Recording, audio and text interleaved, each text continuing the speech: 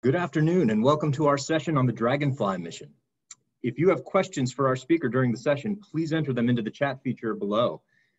Dr. Elizabeth Turtle is a planetary scientist at the Johns Hopkins Applied Physics Laboratory, and she is the principal investigator for the Dragonfly New Frontiers mission to Titan and the Europa imaging system cameras on the Europa Clipper mission. Dr. Turtle has participated also on the Galileo, Cassini, and Lunar Reconnaissance Orbiter missions, and we are pleased to welcome her to Ascend. Judy, take it away.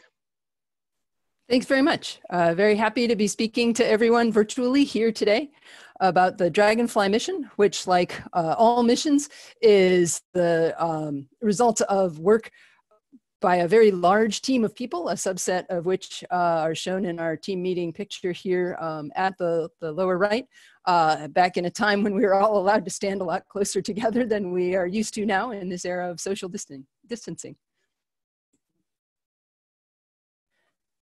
So Titan is a destination that offers a very unique and compelling scientific opportunity. And this is because we don't really know how life came to form on Earth, and it's difficult to study that here on Earth because it's all overprinted. This prebiotic chemistry is overprinted by biology on Earth. So we look to places elsewhere in our solar system to help answer some of these questions. And in many ways, Titan is most like the early Earth. And so that's why it holds such important keys to understanding the chemical origins of life. Titan is the largest of Saturn's 62 moons. It's shown here to scale with the other satellites in the Saturnian system and Saturn itself, and it jumps out right away because you don't see the surface of Titan when you look at it at visible wavelengths.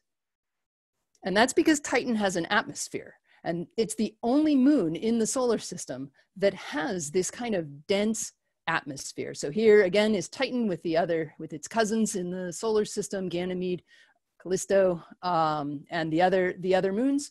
And again, it really stands out because it has this atmosphere.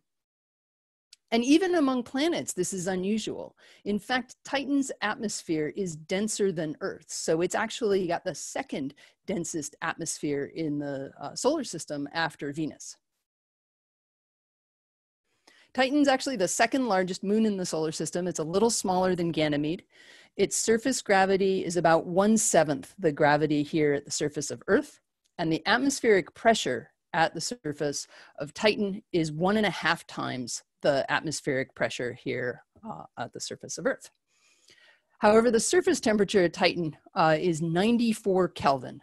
So at these temperatures, the bedrock composition is water ice, and the atmosphere is primarily nitrogen, and the second most common constituent of the atmosphere is methane. And this methane, it causes, or is the reason for this very rich organic environment on Titan. Photochemistry at the top of Titan's atmosphere breaks down the methane, produces very complex carbon molecules, and these form large molecules that gather together to form aerosols, and this material falls out to the surface of Titan and covers the surface, where it's had the opportunity in Titan's past to have interacted with liquid water, potentially for extended periods of time. And beneath Titan's surface, deep beneath the icy surface, there's actually also a liquid water ocean. Titan, like many of the moons in the outer solar system, is an ocean world. So this is a map of the surface of Titan by the Cassini spacecraft. This is at multiple wavelengths in the near infrared. And it looks very different from a lot of the moons we see in the solar system. However, it's actually a surprisingly familiar place. And it turns out that these equatorial regions that are shown in brown here are fields of organic dunes. So the sand on Titan is actually organic in composition. It's about the same size as sand here on Earth, but it's organic in composition. And it forms these dunes that almost entirely circle the equatorial region of Titan. Titan also has impact craters, but again, like Earth, there are not very many impact craters, and that's because there's a lot of processing in the atmosphere and on the surface that erases the atmosphere, that erases the impact craters. There are a lot of there's a lot of surface modification that results in the impact craters being erased, similar to Earth. So there are only a couple dozen of confirmed impact craters on Earth. On Titan. Titan also has tectonic structures. There are mountain ranges. This being an icy satellite, the mountain ranges aren't terribly high. They're about 1 kilometer in altitude or so. And there are either isolated features or features that form in groups across the surface. And here again, you can see where the organic sand dunes kind of wrap around these higher, rougher mountain chains. And there's also the possibility of cryovolcanism, of cold volcanism, where the lava would actually be liquid water. One of the best examples here shown in a combined Cassini radar and near-infrared data set is Sotra Patera, which is a very deep crater associated with a pretty high mountain called Dune Mons here. And so the combination of this juxtaposition as well as flow-like features emanating from this area suggests the possibility of a cryovolcanic history at Titan.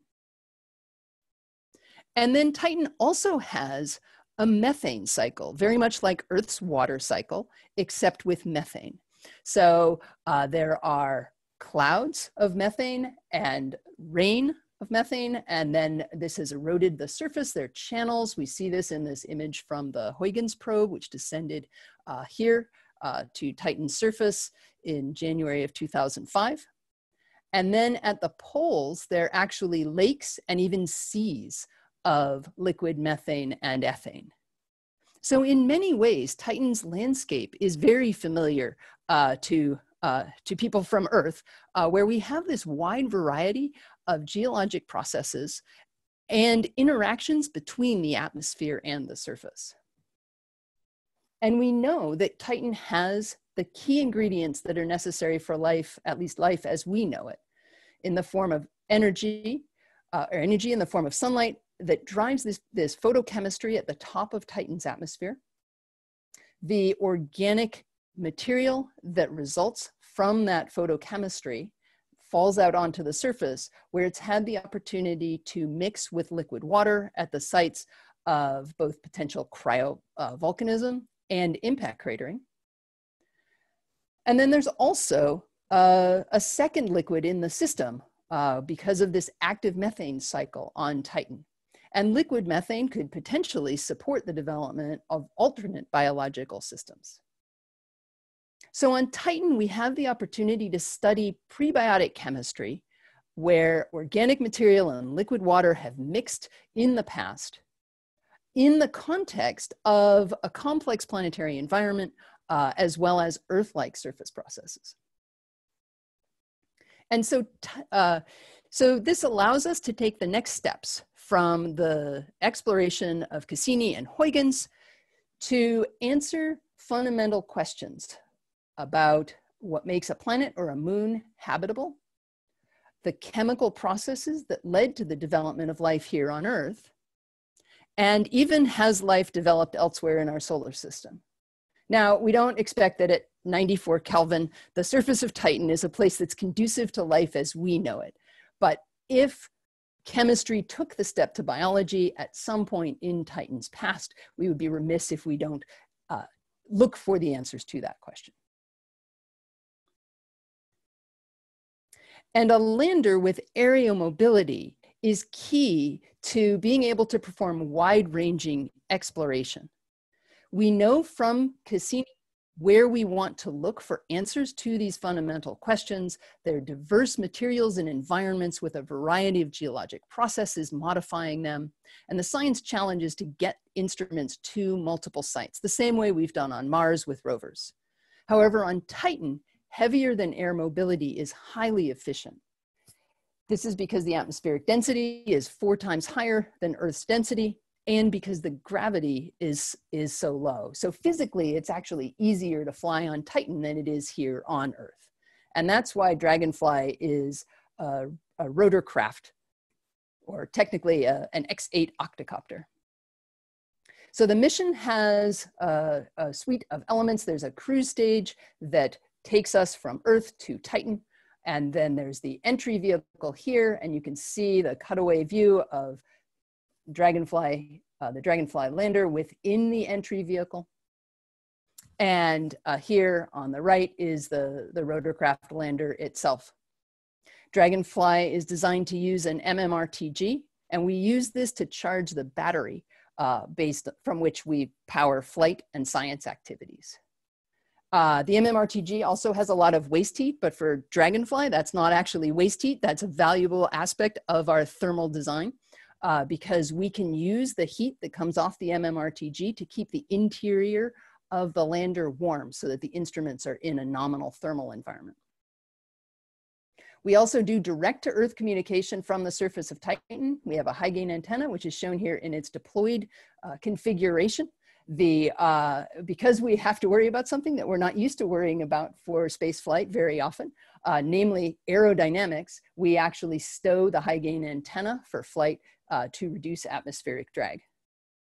We also take advantage of the fact that the high-gain antenna is articulated to be able to pan cameras around to take images of the terrain around the lander. And so you see here at the top these two cameras on the high-gain antenna. And we've designed Dragonfly to be able to make measurements on the surface, of course, but also to do some atmospheric measurements and aerial imagery in flight. Because we're all used to seeing small drones, I wanted to make the point of the scale of Dragonfly. This is a Mars rover-sized lander or rotorcraft. And this is just me to scale here with one of the prototype rotors from our Phase A work. So we're used to thinking of drones as fairly small and compact, but this is the size of a Mars rover, and the fact that we can fly from place to place on Titan is really a testament to the environment that Titan provides for us and how conducive that is to atmospheric flight. The timeline for Dragonfly is a scheduled launch in 2026 with Titan arrival in 2034. This is actually basically one Titan year after the Huygens probe arrived and descended through Titan's atmosphere to Titan's surface, also at low latitude. So we actually have atmospheric truth from this time frame in Titan's seasons. We also do direct atmospheric entry. And this is a very different atmospheric entry than we're used to, for example, at Mars, because Titan's atmosphere is very extended. So the entry interface is up at over 1,200 kilometers altitude, and it takes about 2 hours to get all the way down to the surface. So we've selected a landing site that provides us access to these organic sediments on Titan, as well as materials with a water ice component. And so the initial landing ellipse is within Titan's equatorial dune fields. And these are great landing sites because not only are there very wide flat areas, as shown in the Namib Desert, these images from the Namib Desert, which is a very good analog for the types of dunes we have on Titan, but also there are different types of materials accessible in very close proximity, because the dunes and the interdunes actually have different types of materials on Titan, the same way they do on Earth. And then we've chosen a landing site that is near to the Selk impact crater, which is about 80 kilometers in diameter, to allow us to traverse over the 3 years of exploration on Titan, which is about 74 Titan days, each Titan day being 16 days long. And this allows us to traverse through the dunes and interdunes and then up into the impact crater deposits, so that we can study materials with a very different geologic history, materials that where the organics and liquid water may have had the opportunity to mix for extended periods of time on Titan's surface.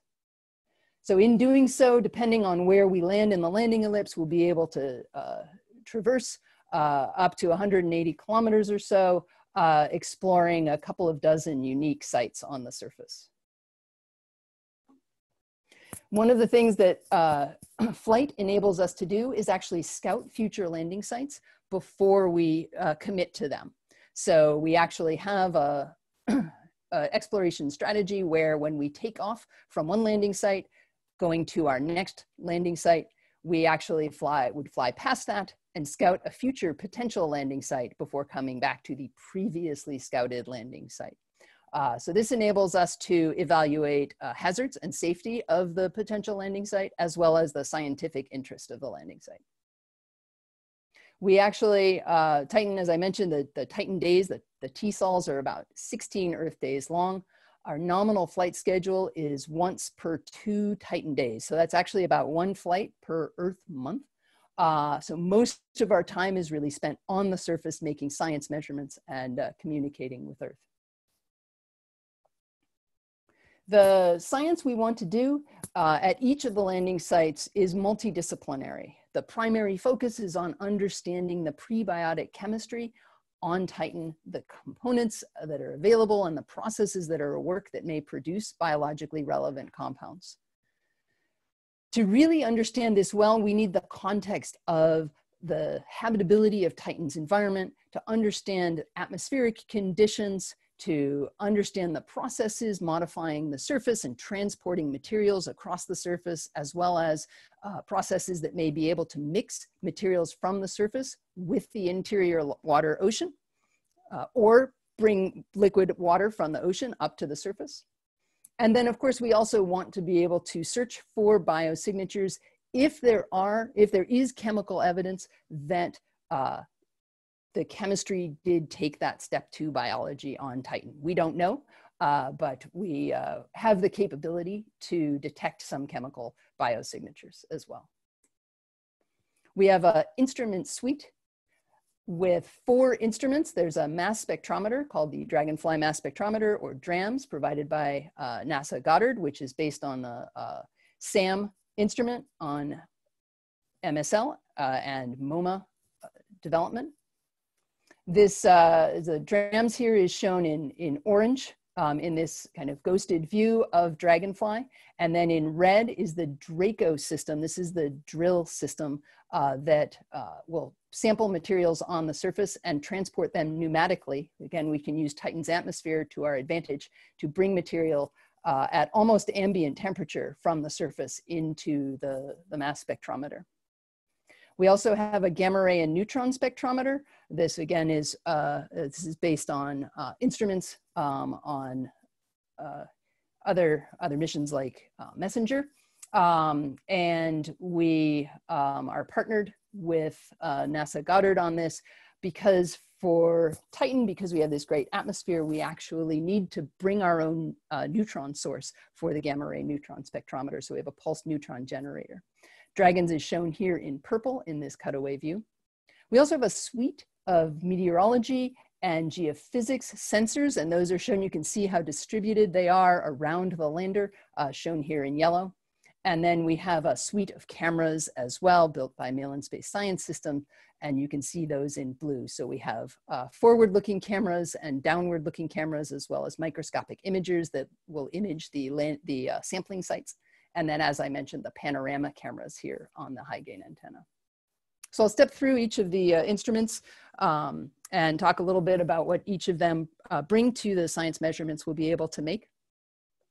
So Dragonfly will really be able to perform a comprehensive study of the chemical complexity of Titan's solid materials, as well as the diversity from location to location on Titan. And this is showing the different modes we have with the mass spectrometer and comparing the DRAMS capability to SAM and MoMA capability. We also have the ability to look at the structures of the molecules we detect to look for chiral preferences, which would be indicative perhaps of biotic compared to abiotic processing of the materials. So we have 2 different sample analysis modes, the laser desorption mass spectrometry and gas chromatography mass spectrometry, and this allows us to get at different aspects of the materials on the surface. We also have the gamma ray and neutron spectrometer, and this allows us to get a complementary measurement of the bulk elemental composition of the materials beneath the lander. So the sampling, of course, is of very specific sites beneath the lander, beneath the skids, where we have these two redundant drills, one on either side. And then we'll get a broader view of the elemental composition from the gamma ray and neutron spectrometer. And this will allow us to classify the surface material and inform the types of sampling and measurements we want to do at each site. This also can actually reveal some of the near surface stratigraphy. For example, if there is organic material, a thin layer of organic material over water ice. And so this will give us a sense of how available water ice is in the Titan system and how the materials vary from place to place on Titan.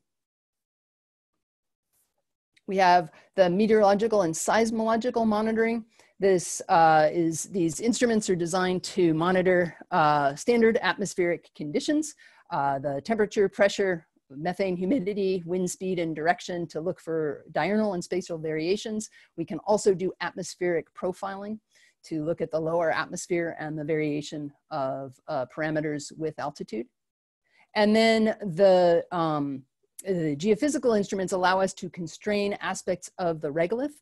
For example, the porosity, based on thermal diffusivity measurements. We can measure the dielectric constant in situ.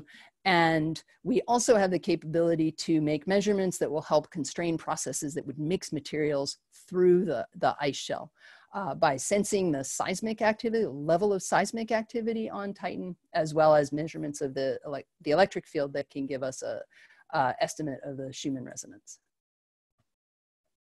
So there's been a lot of work done recently on planetary seismology, of course, with InSight and with work that's been done in preparation for consideration of a Europa lander, where again, we have an ocean world. And you get very unique seismic environments where you have a solid shell over a liquid ocean in the interior. And so there's some simulations shown here in terms of the types of waves and the arrival time for the seismic environment at Titan, shown here with two different potential ice crust thicknesses. Really, with Dragonfly, what we want to do is detect and characterize the level of seismic activity, and then depending on that level, we may be able to characterize aspects of the structure of the surface of the water ice crust. And then the cameras kind of provide the context from the area, the panoramas of the terrain surrounding the lander, to our forward and downward cameras, which can also be used in flight, and the microscopic imagers, which image directly the sites of sampling. And we can actually bring our own illumination in the form of LEDs, and this allows us to really distinguish different materials on the surface of Titan. And by doing imaging at night, with UV illumination, we can actually look for fluorescence, which is quite common from different types of organic materials. And so that will be a very interesting data set as well. So Titan's environment actually has a lot of advantages for Dragonfly exploration. There's a very dense atmosphere, which of course enables the aerial mobility. And gives us more time to phase all of the different steps during the entry, descent, and landing phase. And it, of course, enables pneumatic sampling and provides protection from radiation.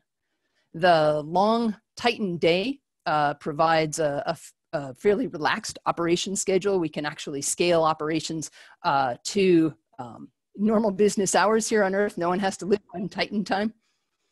And the dense atmosphere and this very long day at Titan actually mean that the atmosphere is quite calm. The diurnal, seasonal, and spatial temperature variations are really only on about the order of a Kelvin.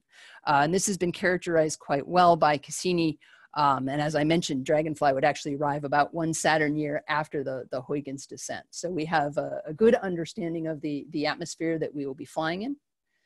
And the low temperature also actually gives us the opportunity to take advantage of passive cooling for elements of the instruments or lander that need to be kept at low temperature. So we don't need active cooling.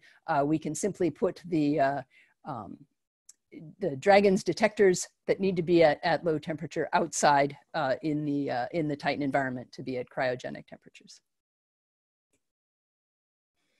And there are a lot of ways that we hope to be able to share the adventure broadly with everyone. There's a broad range of disciplines. It's a very interdisciplinary mission in terms of the science that we'll be able to do, but also in terms of our exploration strategy. We have the not only spaceflight, but also aeronautics.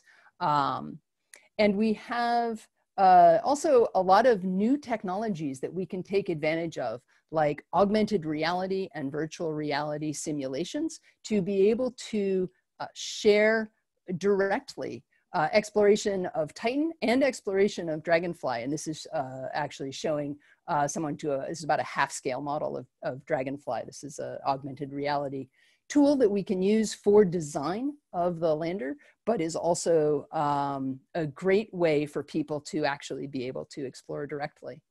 And then we have opportunities for engagement planned throughout the mission cycle, including NASA's planned participating scientist program and a complementary student guest investigator program, and of course, community presentations and workshops and meetings.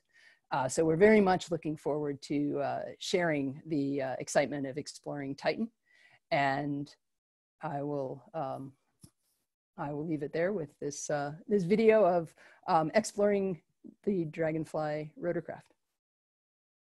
Thank you.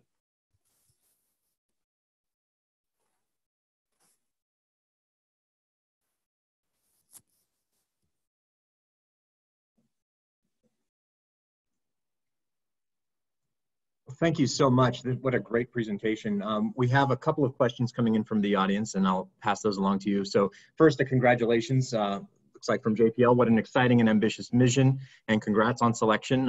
How much of the Dragonfly concept is very specific to Titan versus portable to other destinations in the solar system? Right, so Titan is really one of a few places that has an atmosphere that's really conducive to heavier than air flight. But of course, there is the Mars Scout helicopter that just launched with Perseverance to Mars. So Ingenuity has a lot of commonality in terms of the type of in terms of the type of exploration that we hope to be able to do, but the Mars atmosphere is rather challenging.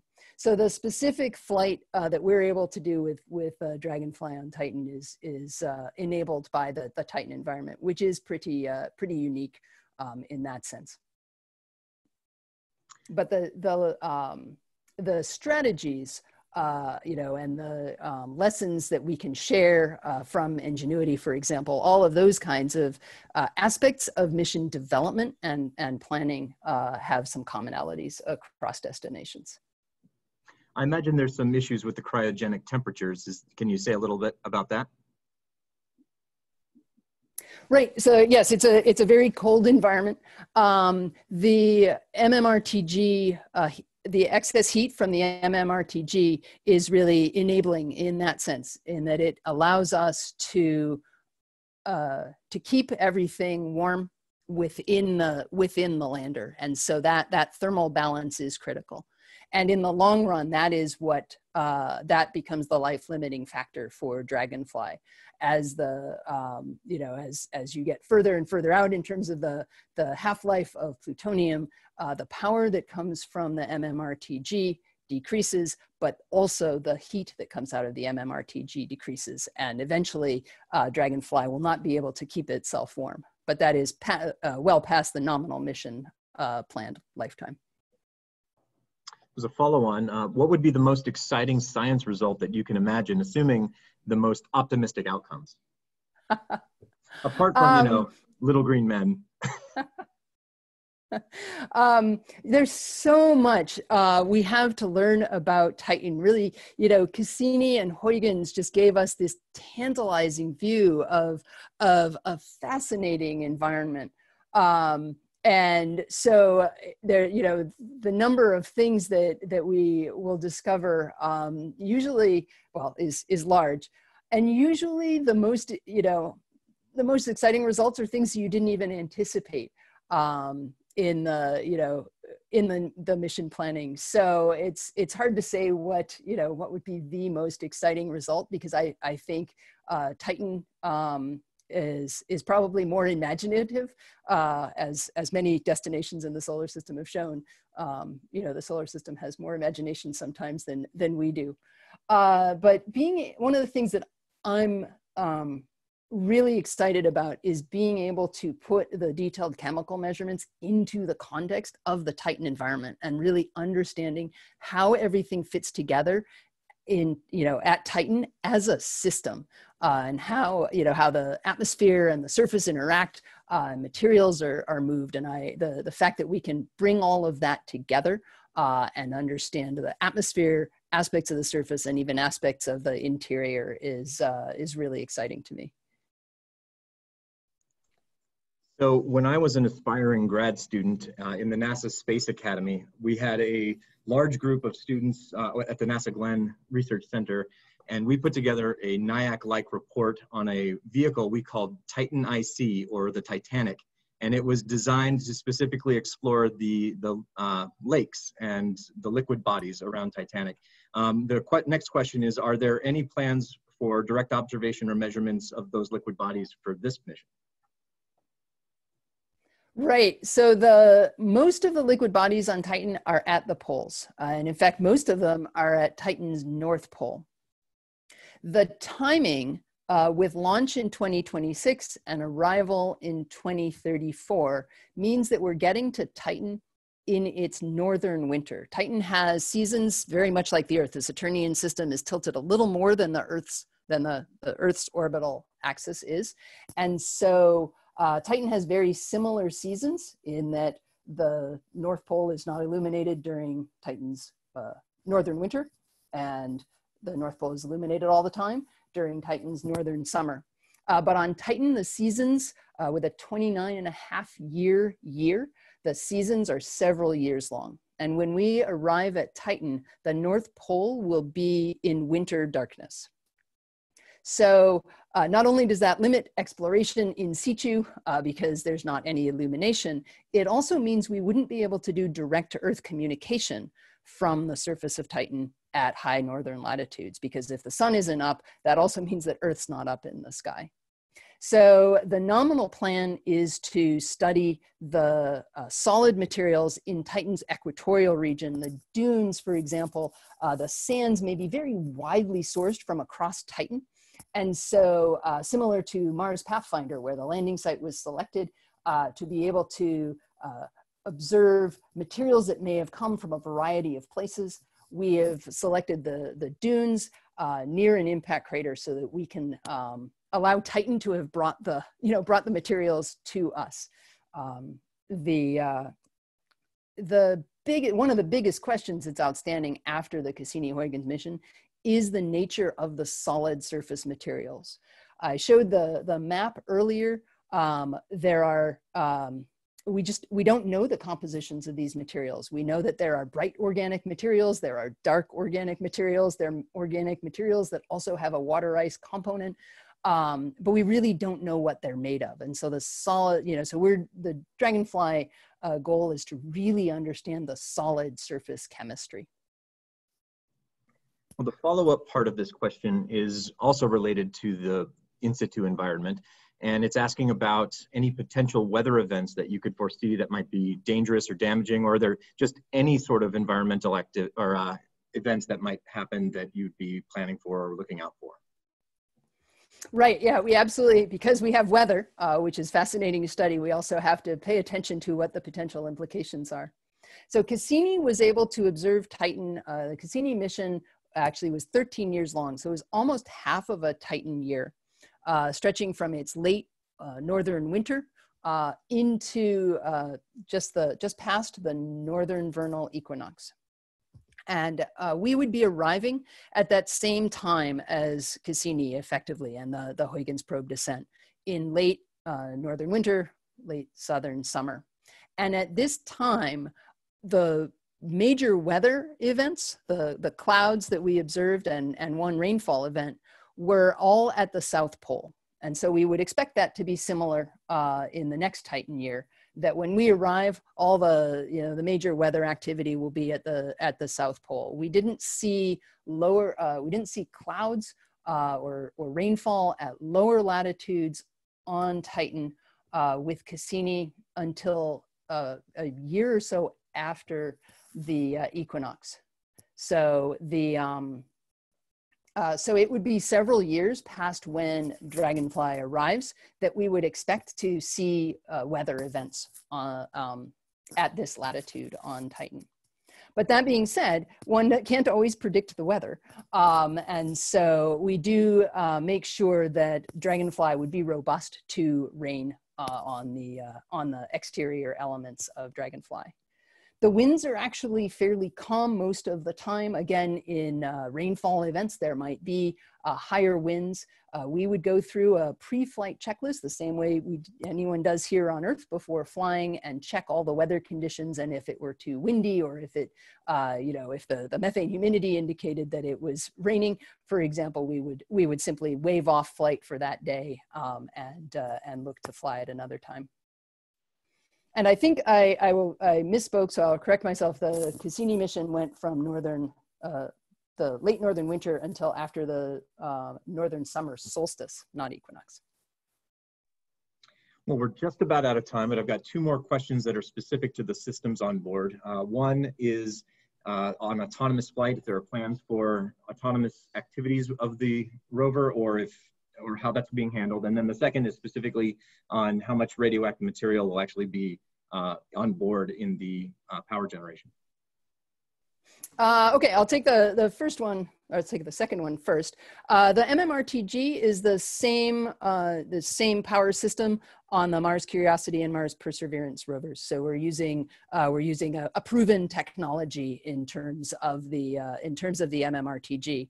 The amount of heat that this produces, of course, is sufficient to keep Dragonfly warm, but in terms of the broader Titan environment, the exterior of the vehicle is actually still at Titan temperatures, basically. So we're not heating the environment around us in that sense. And then in terms of autonomy, of course, Titan being in the outer solar system with a one-way light time of over an hour means that the flights will definitely need to be autonomous. And this is another area where we really benefit from all of the work that's been done on drone technology in the last decade or so, as well as autonomous flight and autonomous navigation, not only for flight, but for driving as well. And so we have a suite of sensors to determine to identify safe landing sites on the surface of Titan. And we will tell Dragonfly where to fly, and then Dragonfly will work within those parameters to identify safe landing sites. And as I said, we will scout those before we select them as future landing sites. So each time we should be able to scout ahead via this leapfrog exploration. But absolutely, there is autonomous decision-making in terms of the specific landing sites selected within the landing zones that we target. Well, thank you so much for your time today. We have hit the end of our time together. And so Dr. Elizabeth Turtle, planetary scientist from Johns Hopkins Applied Physics Laboratory, the principal investigator of Dragonfly, thank you so much for being part of the ASCENDxSummit today. For all of those viewing, thank you for joining us. We are going to move very quickly into some closing remarks from the Ascend executive producer. So please stand by and we'll get those started in just a minute.